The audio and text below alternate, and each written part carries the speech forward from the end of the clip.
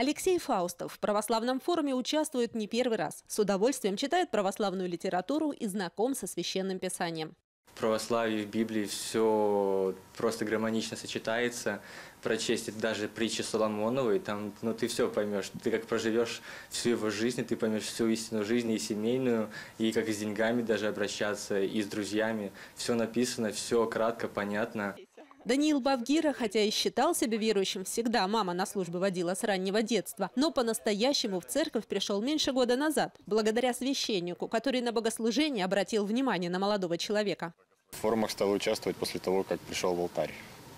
До алтаря не было так интересно в храме. То есть я в притворе просто стоял, пытался молиться, не очень было. Как зашел в алтарь, сразу как мир поменялся. Стал шире смотреть на саму веру, на православие.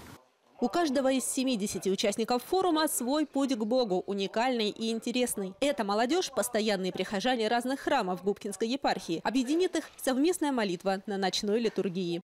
Главным центральным событием нашей встречи, нашего форума, станет миссионерское богослужение. В 12 часов ночи начнется служба в храме апостола Иакова.